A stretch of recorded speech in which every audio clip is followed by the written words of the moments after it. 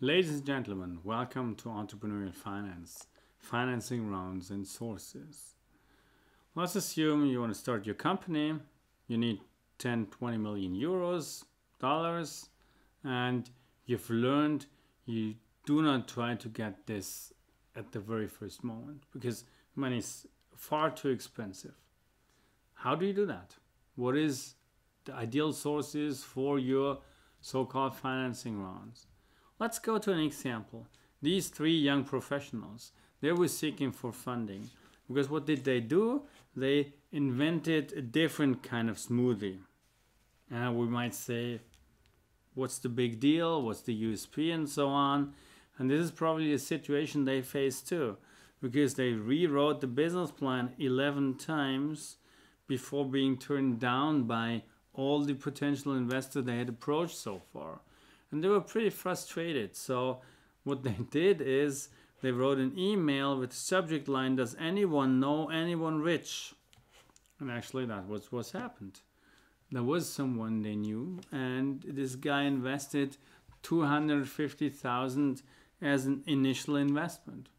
And actually it was a good investment because they did $1 million sale in the first year, and now they're selling 2 million smoothies a week. So obviously innocent smoothies made a difference, and people want to buy them.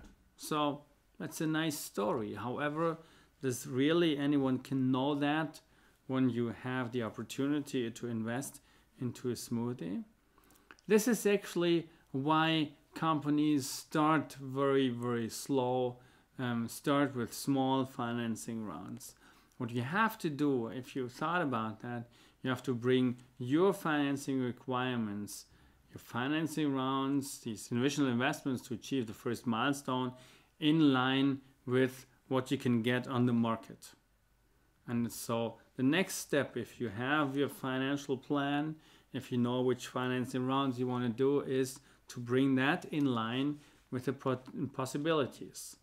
Possibilities of equity capital, that's basically where all entrepreneurs have to start. So how much money can you bring in by yourself? How much money can your family bring in? This is probably very much restricted. It might be 250K, but in most cases it's a lot less. Maybe you're able to build your limited company with 25,000 euro investment, and this is it. But this is how you start. You start building your limited. But then you have to write this email. Does anyone know anyone rich? And maybe there's a guy coming up, Henry Ford example, 28,000 US dollars by private individuals. $28,000 at this time was a lot more. So maybe there is some rich guy who wants to put in more, 50 to 500K. And this is the typical informal investor round. This is the typical business angel, early stage business angel round. But if you need more money, then we have to go over to those more formal investors, to those investors who build a fund and who have more money where they are able to invest into your company, venture capital companies, or strategic investors who also have more money than you as a founder or informal investors can bring up.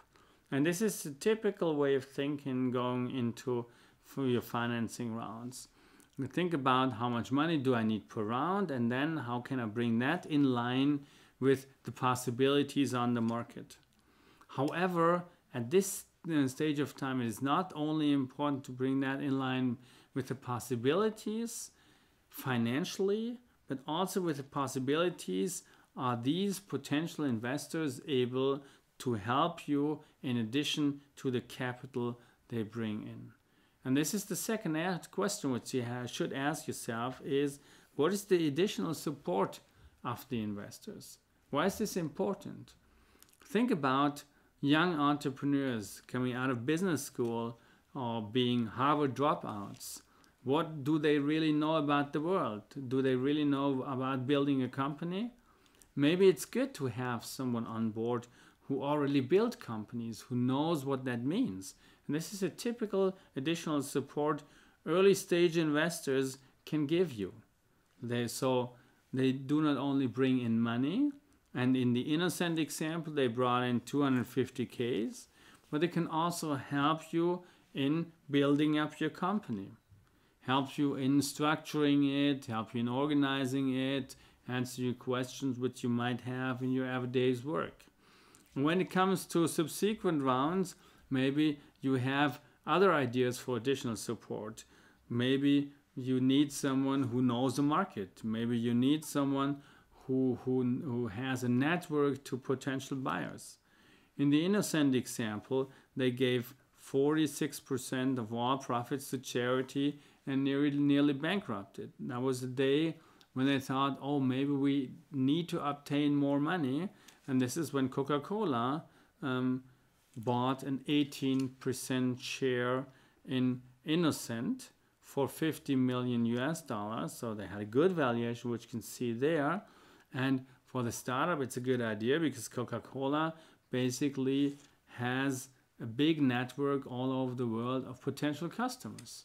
So now it is possible to sell Innocent drinks in all the world. And this is a typical next investor, a VC, or also a strategic investor. Coca-Cola in that case is probably a strategic partner that can bring your company to growing that more.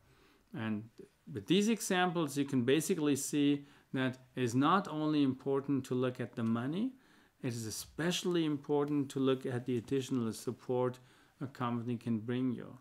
In the Innocent example, Coca-Cola increased its stake to 90%, and basically leaving the founders with a minority on the one hand, but leaving also the founders with some money. So they got rich by building Innocent drinks.